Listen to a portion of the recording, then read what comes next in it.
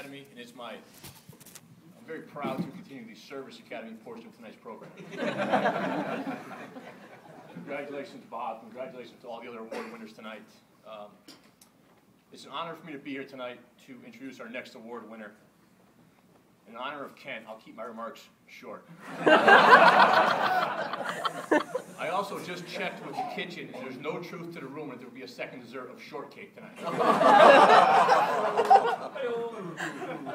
I had the honor of meeting Kent's mom, who came in tonight before the awards ceremony, and she asked me if I needed a few little notes for my speech. I told her I was all set with that, but she is going to be in Wally World tonight telling stories of Kent's childhood, so if any of you are interested, make sure you see her.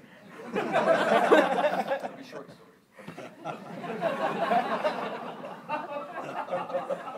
I met Kent at my first Coach-SIDA in 1995 in Boston, and we became roommates at ECAC-SIDA ever since. We played plenty of rounds of golf. You agree, Kent? His short game's amazing. I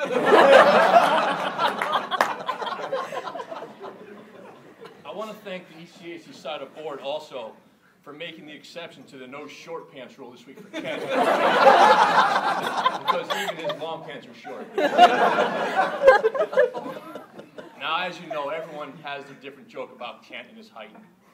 But that's not what tonight's about. It's not about jokes. It's about honoring a little guy.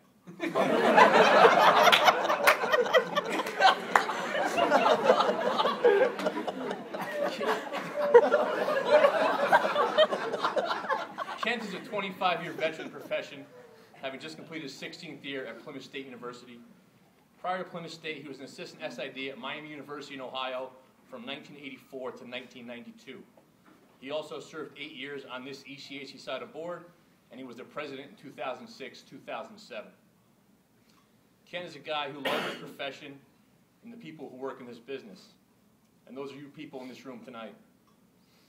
And it's funny, Roger mentioned something I'm also going to mention. The first time I remember Kent was the MC of this banquet. And he closed it out by saying, you can have Thanksgiving, you can have Christmas, you can have New Year's. This is my favorite night of the year. And that's because of you people in this profession, people in this room. You are like family to him.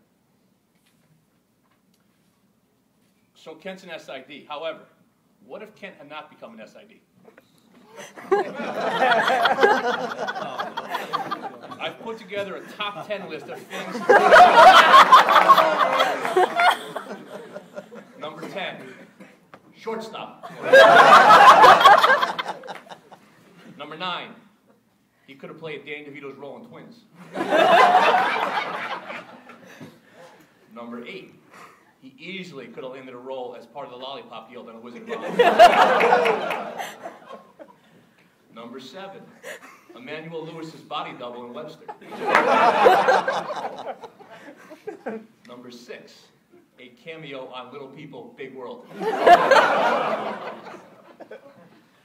Number 5, he could have been one of Santa's elves. Number 4, Yoda. Number 3, he could have had a long run as Mini-Me in the Austin Powers movies.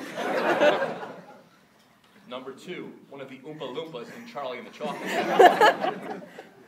But seriously, the number one thing our buddy Kent Charrington could have done if he had not become an SID, the Notre Dame Fighting Irish mascot.